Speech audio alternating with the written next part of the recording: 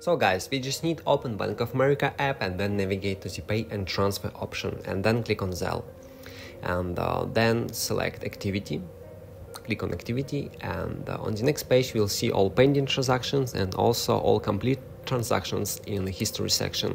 And what we can do, we can cancel or decline a pending transactions, and that's it, because we cannot dispute Zelle payment on Bank of America app because Zelle payment cannot be reserved.